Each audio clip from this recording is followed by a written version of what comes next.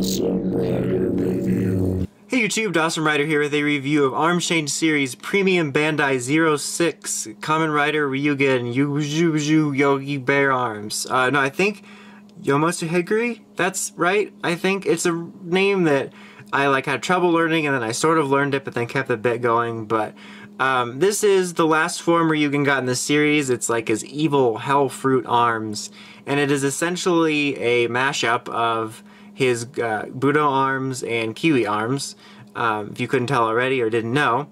But yeah, let's go ahead and we'll dive right in with the packaging. Now, it's pretty typical fare here for the premium Bandai packaging, except usually when it's one figure, the packaging is roughly the size of a normal figure. Why is it so much bigger? Well, we'll get to that in a second. Settle the hell down. No, anyway, but really cool picture of him here on the front being like, hey look, I have a mismatch. And then like a really cool side shot here. It's like looks like a drawing shot of him. It's really neat. The packaging on these are just really nice. On the top, it shows you how to work an arm change in case you haven't. And then up here, thanks spoiler alert, I was hoping to get to the back before we got to it, but the reason that his box is so big is that he comes with 3 extra weapons. He comes with the weapons that belonged to the Overlords, which is a really cool touch. On the bottom here, you get an in-show shot of him, which is pretty neat. On the back is just an action shot of him clashing with Gaim Kiwami arms. I like how they're both displaying the weapons of the Overlords in a fight, and then you got Baron back here like, hey, I have one too. But yeah, pretty cool. So that's why his box is bigger, is that he actually comes with essentially some extra pieces. So here obviously is the shell of the figure, which is like a red version of Ryugen. It's like Ryugen Burst Mode if it's Digimon, or Ryugen Fury. He's like the Kelzak Fury of Ryugens. And he has actually quite a bit of accessories compared to normal. You got some pretty normal stuff for him. You got his little grape gun, his little that he liked to beat people with instead of shooting them with it.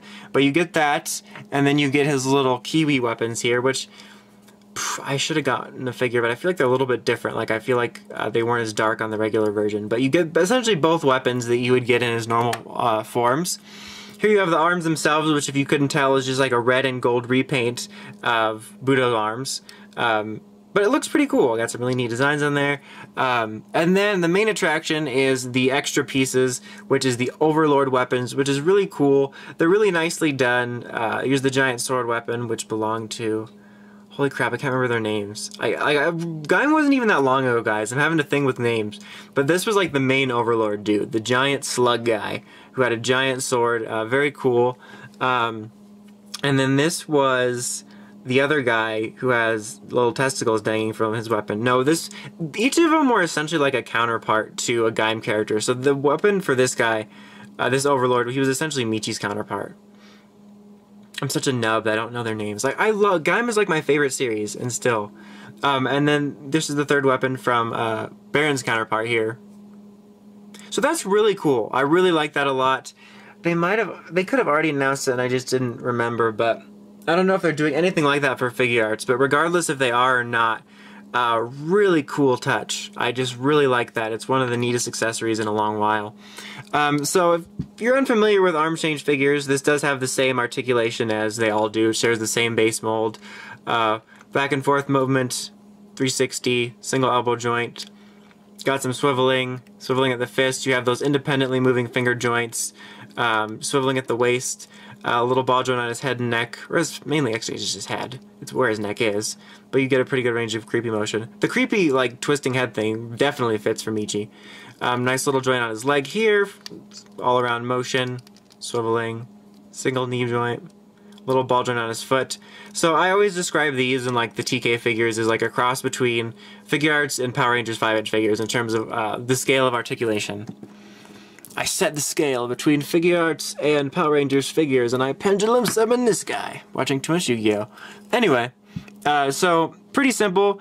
I forgot to mention it, but you probably know if you're watching this. Arm change figures have the little helmet that comes with them, and it's out of the armor when you get it, but you can store it in there so you can just transform them all in one swoop. So I went ahead and did that.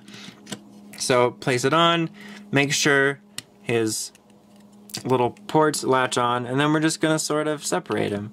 Do this first. That's gonna become the chest. Boom, revealed.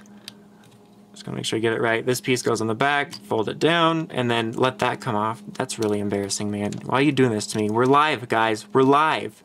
and you're doing this to me now, of all times, and of all Gaims. There we go. I haven't gotten to do a Gaim pun in a long time, but there, boom. Ryugen Yogi Bear arms, Yomotsuheguri, Yo Gabba Gabba form, whatever you want to call them. Yeah, so he's using the base armor body of Kiwi arms with the helmet, or no, the armor body, excuse me, of Budou arms and the helmet of Kiwi arms. Now, I'm not going to say I don't like it. I do like it. I actually think it looks pretty neat, especially in the figure form. It's pretty cool. I like it. I think it's kind of interesting that usually, you know, Ryder sells a lot of different toys, a lot of different forms, figures for those forms, gimmicks for those forms. And I think it was interesting that in Gaim we actually ran into a situation where the guy's backpack fell off and they're like, get off set, you're a failure. No, that's not what they ran into.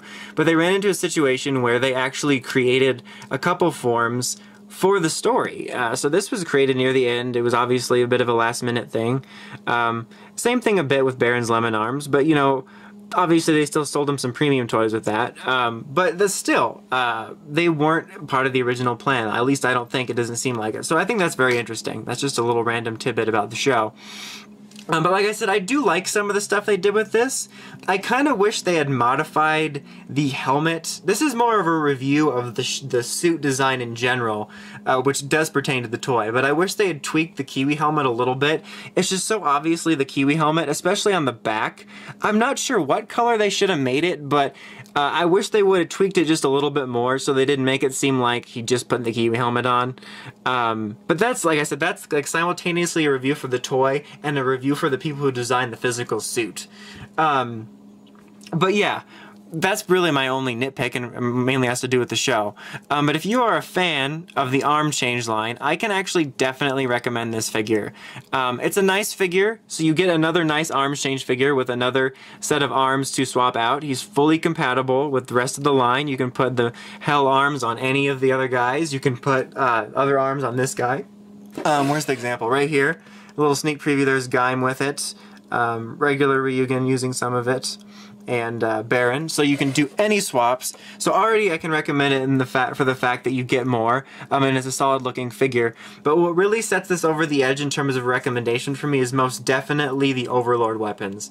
I think it's a really nice touch, so if you're a fan of the arm change line, I can definitely recommend it. Not only are you getting another solid arm change figure, but you're getting these really cool Overlord weapon accessories. But anyway, that's about it. Until next time, make sure you check out the Crazy Podcast at WritersRangersRambles.com. And of course, don't forget to like, comment, and subscribe. Until next time, it's Awesome Ryder, signing out.